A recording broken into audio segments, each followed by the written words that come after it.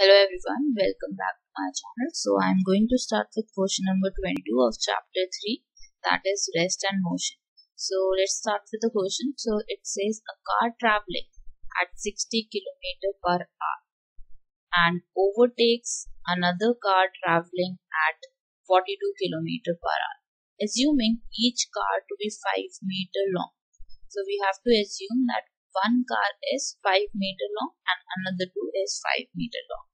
Now we need to find the time taken during the overtake and total road distance used for the overtake.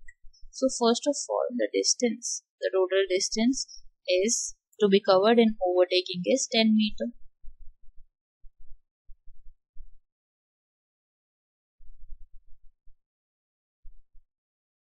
So first of all, what we will write here is that the total distance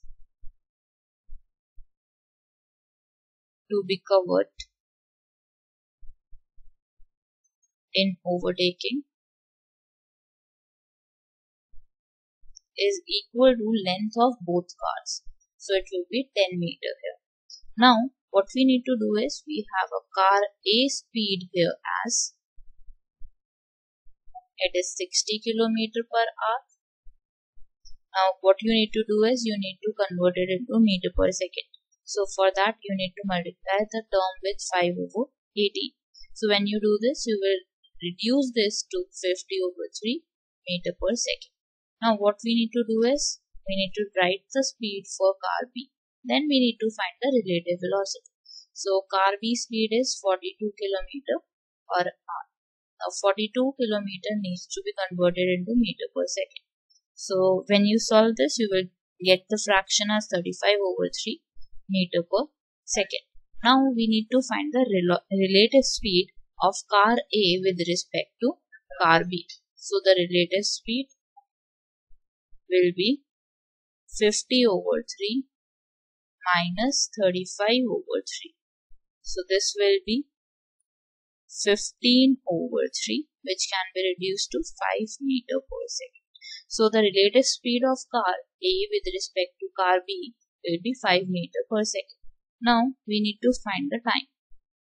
Here it says time taken during the overtake. So overtake distance is 10 meter and the speed is 5 meter per second. So when we need to find time, what we need to write is distance over speed. So distance is 10 and speed is 5. So the time will be 2 seconds. Now in the second part, we need to find the total road distance used for the overtake. So total distance will be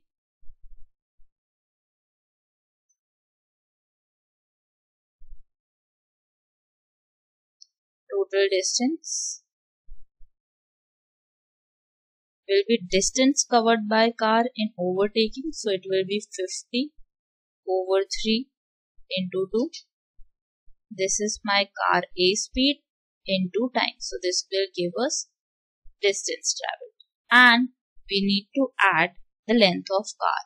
So it will be 5 here. So from first value we get is 100/3 and plus 5 here.